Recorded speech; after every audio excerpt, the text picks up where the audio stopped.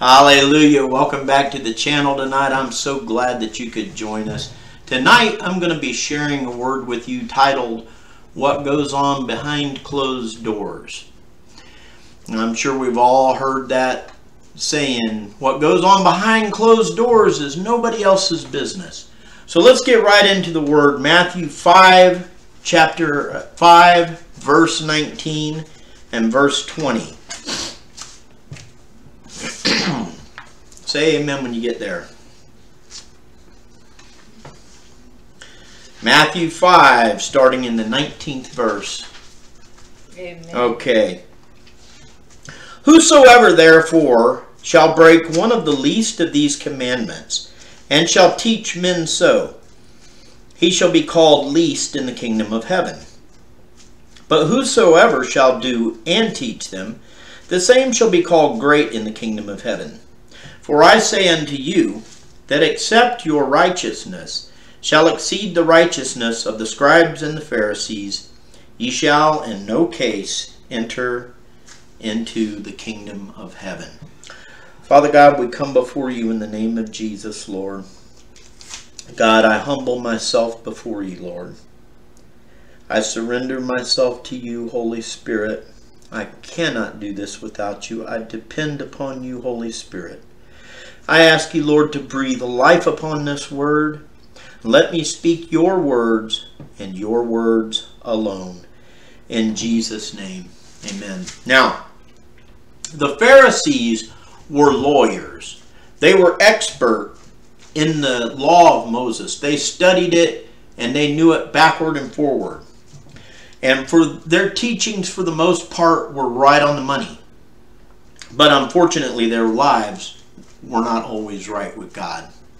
And Jesus had a lot to say about this. He told them in Matthew 23:1, it says, Then spake Jesus to the multitude and to his disciples, saying, The scribes and Pharisees sit in Moses' seat. All therefore whatsoever they bid you observe, that observe and do. But do not ye after their works, for they say and do not. For they bind heavy burdens and grievous to be borne, and lay them on men's shoulders. But they themselves will not move them with one of their fingers. So, when I think about the scribes and the Pharisees, I get a picture in my mind of a homeowners association. I'm sure we've all seen the commercial where the lady's walking around with a tape measure, checking everything on all the neighbors' houses. And she's out with a chainsaw cutting a mailbox down because it's an inch too tall. I was at work this last week and I was sharing with the mailman. We were speaking about homeowners association. And he was telling me there's this really nosy lady in his homeowners association. And she would nitpick over the tiniest little things. His mailbox was white, and he put black letters on his mailbox. Excuse me, he put black numbers on his mailbox. His house number on his mailbox. And she came and brought this up to the homeowners association because the mailbox was only allowed to be one color. And they had a meeting. And he said, wait a minute. He goes, aren't you the lady whose house is painted Pepto-Bismol pink? Here's this lady worried because somebody put black numbers on his white mailbox because it didn't fit the color scheme of the homeowners association. Yet, her house was painted an obnoxious color of pink that was not in the scheme of the homeowners association. And this is kind of how it was with the scribes and Pharisees. Jesus said that they would strain a gnat. They would get a sieve and they would strain to keep a gnat from going in. And then they would turn and swallow a camel. They would, these tiny little nitpicking things. And they let the big ones go by. You know, they made sure they washed their hands before they ate. They made sure things were done right on the Sabbath. But when it came to love, they didn't have any. You know, Jesus talked about the stranger that fell among thieves. And there was a there was a Levite going by, and he saw him in the ditch, and he passed by on the other side. And a Pharisee came by, and he passed by on the other side. And finally a Samaritan came along, and he picked him up, put him on his donkey, and took him to the inn, and he nursed him to health. The others were too worried about doing God's work to help someone who had fallen among thieves. So they picked at the little things in the law, and they totally missed the big items. So what we're talking about here tonight are hypocrites. We're going to talk about hypocrites tonight. What is a hypocrite? Well, number one, the most common word used for hypocrisy or hypocrites in the New Testament, in the Greek, is the word hypokrisis. And it means acting under a feigned part. That is, figuratively, deceit, condemnation, dissimulation.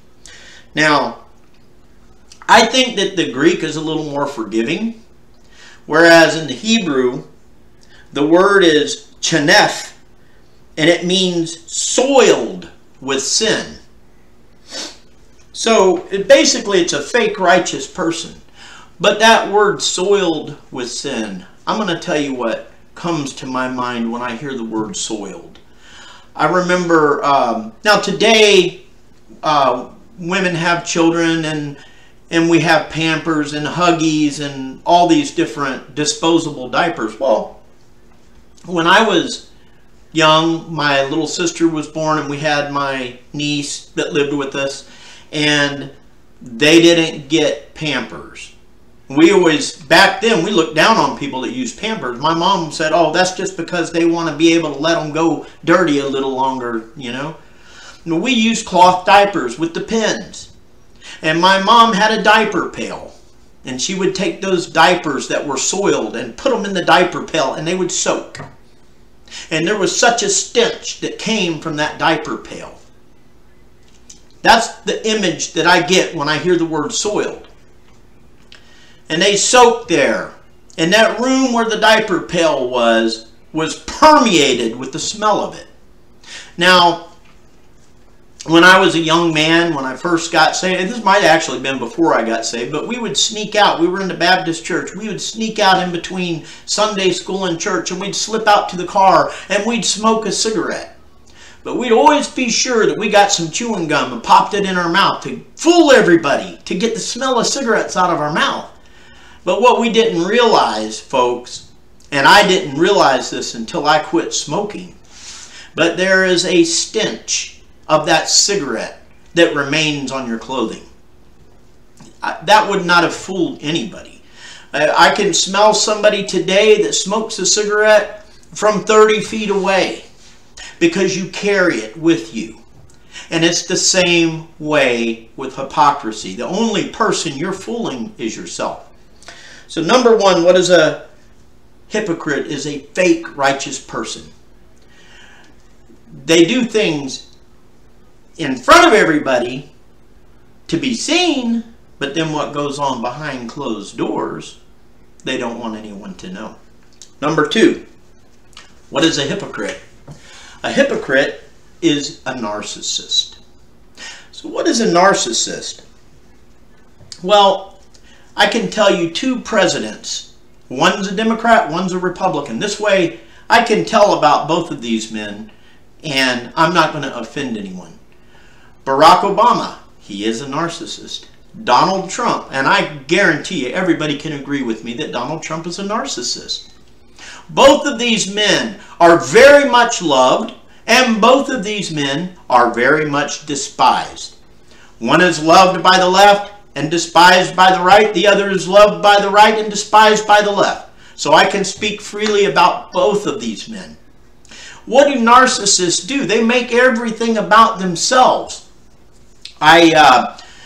Lovely young lady, Diamond, from Diamond and Silk, passed away. And President Trump did her eulogy and ended up talking about himself. Because with the narcissist, everything is about that person. And when you think of hypocrites like I'm talking about tonight, these are people who they want to be out in front of everyone. Jesus said they made long prayers because they do it to be seen of men. But Jesus said, when you pray, enter into your closet. Those are the things that we should do behind closed doors. Amen? And in Matthew 6, chapter 6, verses 2 through 6, Jesus talks about this. About when you give alms, don't sound a trumpet like the hypocrites do. And when you fast, well, he talks about when he fasts. Now, in the biblical times, people would sit in sackcloth and ashes. They would humble themselves in the sight of God. But the hypocrites would go out in public with ashes on their head, and they'd disfigure their face. Oh, I'm so hungry. Look how holy I am. Okay, Jesus said, when you fast, wash your face. Don't put ashes on it. Wash your face and anoint your head with oil. Because every Jew would anoint their head. They thank God for the oil to anoint their head with, so that you don't appear to men to be fasting. You're doing this behind closed doors to be seen of God rather than to be seen of men. Number 3, what is a hypocrite? Someone that does the opposite of what they say. Example, somebody who teaches to avoid sex outside of marriage, but then late at night, after everyone has gone to bed, they slip out in their car.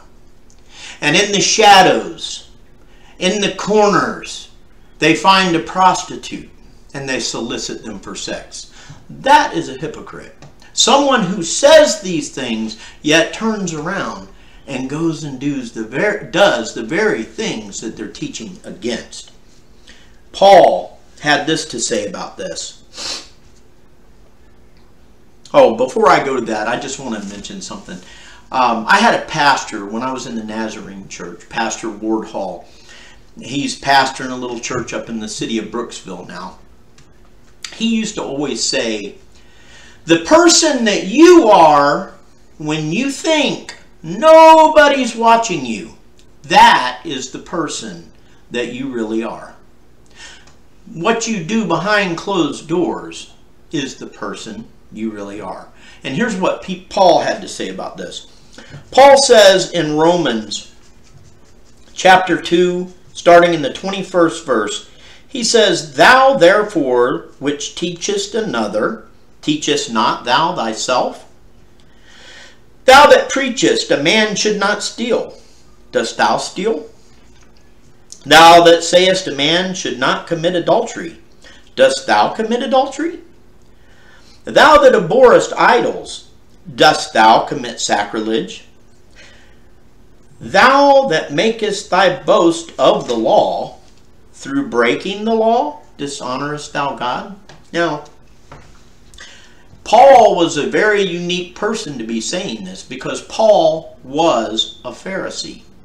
Paul was a Pharisee of Pharisees. He was a teacher of teachers. Paul knew exactly who the Pharisees were. He knew how they behaved. And the thing with Paul, when Jesus talks in Revelation about, I would that you were hot or cold, but that you're lukewarm, I'll spew you out of my mouth. Paul was red hot. Paul did what he did as a Pharisee because of a zeal for God that he had. Because it was a real zeal for God. When he persecuted the Christians, he thought that he was doing God's service. He wasn't doing it as a hypocrite. He was doing it as a real person. And thank God. Thank God for that road to Damascus experience that he had, where Jesus revealed himself to him. So only a Pharisee could really address this the way Paul did. Because Paul knew how the Pharisees were. Paul saw how they were, a lot of them were phonies, a lot of them were fakes. They did everything to be seen of men, to have the uppermost rooms at feasts. Amen? So, signs of hypocrisy in our lives. Number one sign of hypocrisy in our life is that you are living a double life. Maybe you go to church every Sunday. Maybe you go to church every Wednesday. Maybe you even act like a Christian when you're at home, around your family. But when you go to work, you sit there and you join in all of the gossip. You stand by the water cooler. You listen to the dirty jokes. You may tell some of them. You're probably laughing at them when you should turn around and walk away from them. Let me ask you, how many people on your job even know you're a Christian? And if they were asked, if you never told them you were a Christian, if they were asked, what would they say? Do they know? Can they tell? Everybody on my job knows that I am a pastor. I don't hide it. Jesus said, if you're ashamed of me, I will be ashamed of you. Don't be ashamed of Christ. So when you walk outside of the four walls of the church, you need to be the same person when you're outside of the church as you are when you are inside of the church. Amen? Now, when I was a very young man, I was going to, I believe it was a Nazarene church, but it was a church who did not have a pastor at the time. And one of the pastors, they brought several men of God in to try out to be the pastor of the church. And one of the men, I wish I could remember his name. God bless him. He was such a good guy.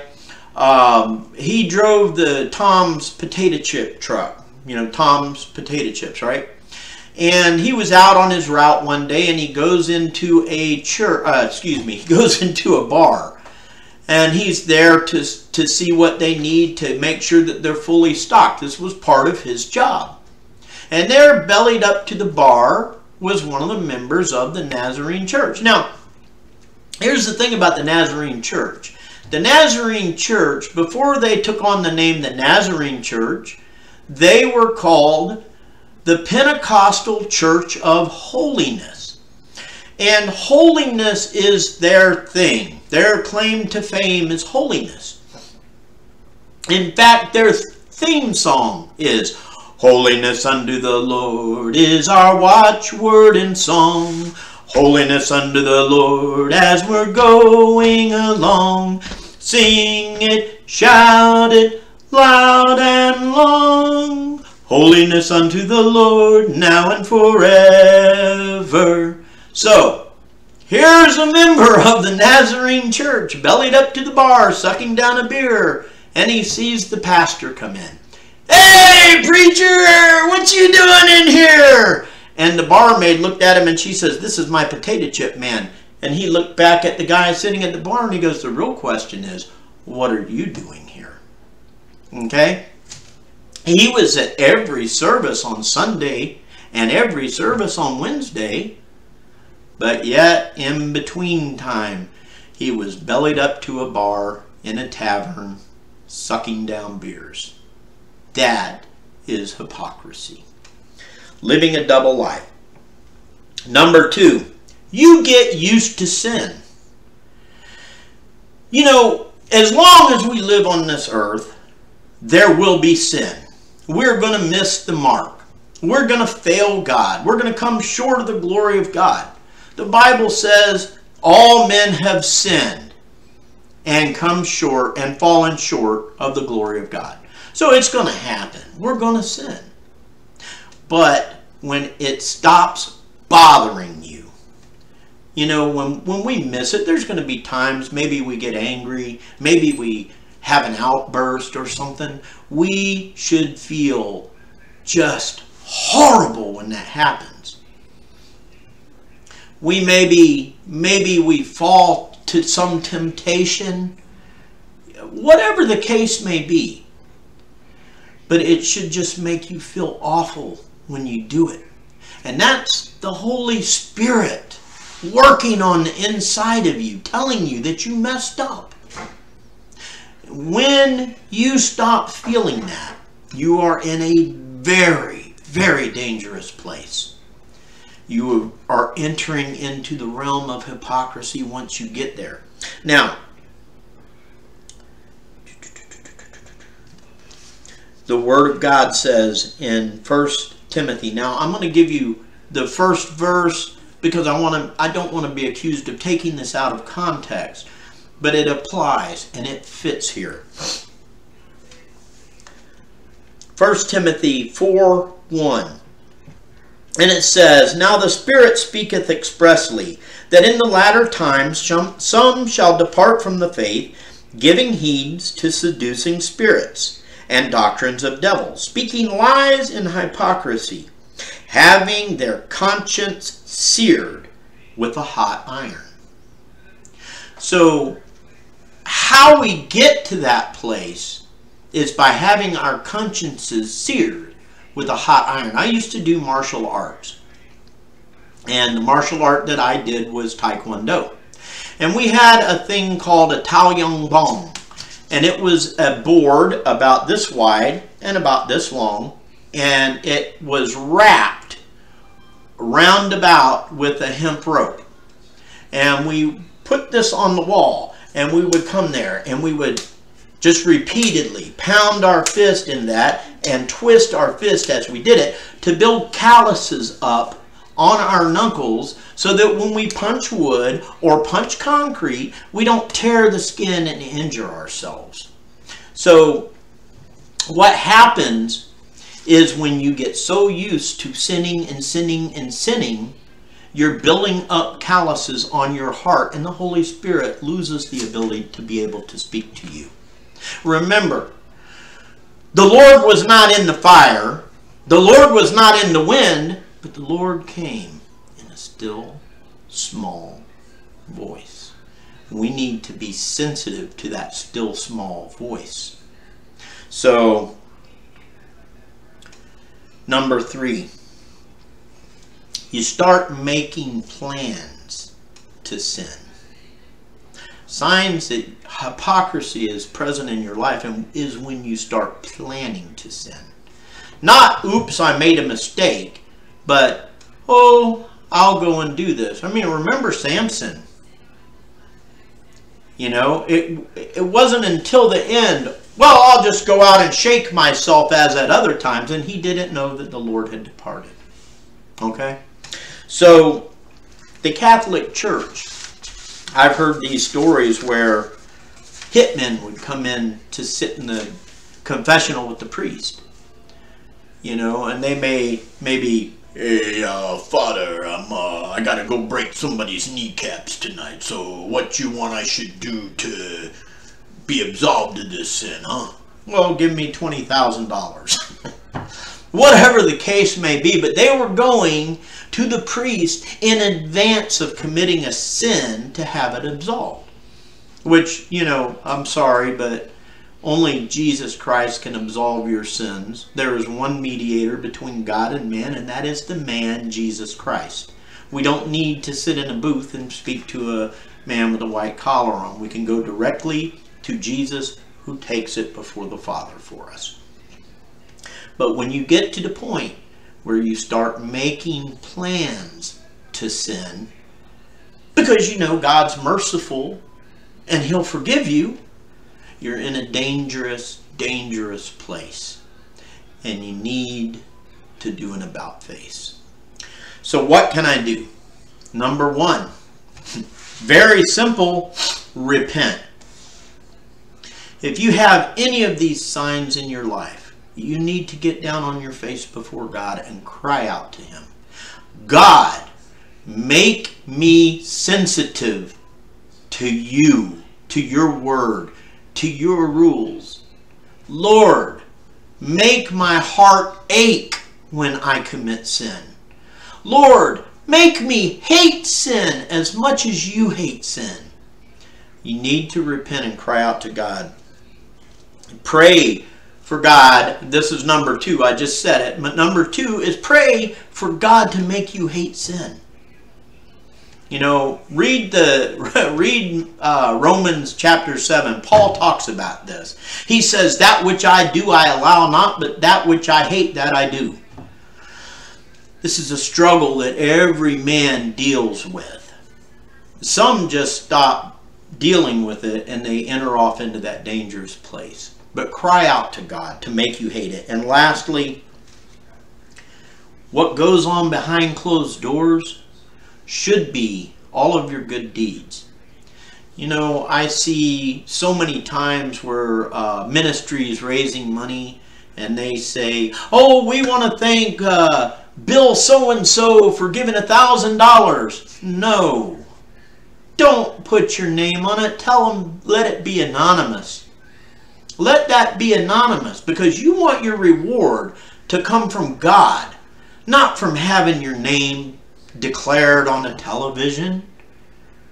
Do you want to be better than the scribes and Pharisees? Jesus said we have to be if we want to enter into the kingdom of God.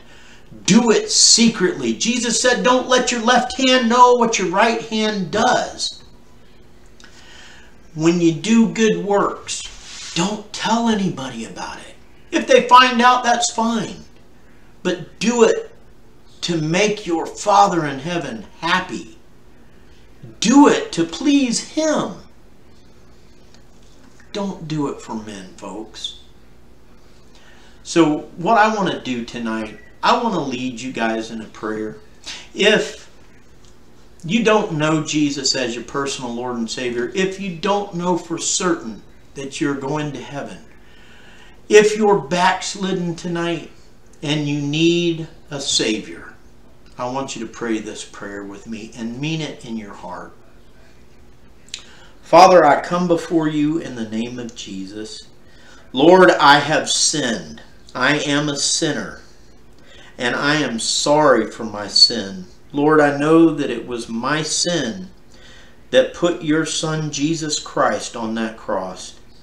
And Lord Jesus, I thank you for bearing the punishment of my sin on that cross. Lord, I ask you to forgive me of my sins and come into my heart. I accept you, Lord Jesus, as my Savior right now. And I confess you as my Lord. And I ask you to help make me a better person and help me to live for you. I ask this in Jesus' name. Amen. Amen. If you said that prayer if you said that prayer with us today, I want you to put something in the comments. Let us know. And if you're new to the channel, please subscribe, hit the like button, and share this video with your friends. God bless you. We love you, and we'll see you next week. Amen.